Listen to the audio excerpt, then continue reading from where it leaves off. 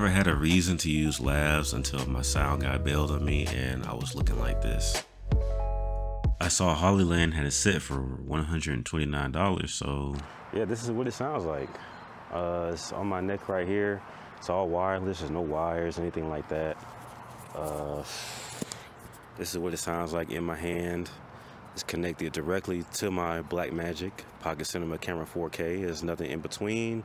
I guess you could connect it to something like a Taz camera or something like that. Maybe I can do a test like that if I notice a big audio difference, but I really got this to cut the middle ground out of that. So I'm gonna walk away with this so we can see what it sounds like. 20, 30 feet away.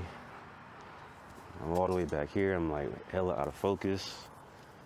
This is it in my hand. I'm walking back. I don't know if you guys can hear anything. I don't know myself. I don't have anybody monitoring this. I also tested to see how well it could pick up something other than my voice. So I tested it on me being trash at guitar. This is if you were a musician thinking about using this with noise canceling off. And you can tell the noise canceling is off because the LED on the transmitter is blue. So here we go.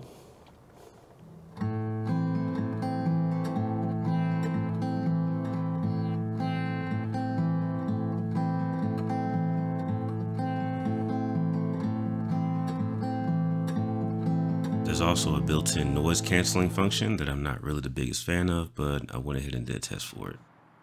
Yeah, so this is noise canceling on with it on my shirt. I'm gonna walk away. This is with it in my hand. So this is noise canceling on in with the microphone in my hand. It is on my shirt now. I'm walking away, maybe 30 feet away, give or take. I'm not the best at gauging distances, but this is what it sounds like. Noise canceling on with the microphone in my hand, and I'm walking back. And I would not trust noise canceling straight through the microphone like that. I would definitely just do it in post. For $129, I don't think you're gonna find a better set of wireless lavaliers than this. If you do know a better set than this, drop a comment.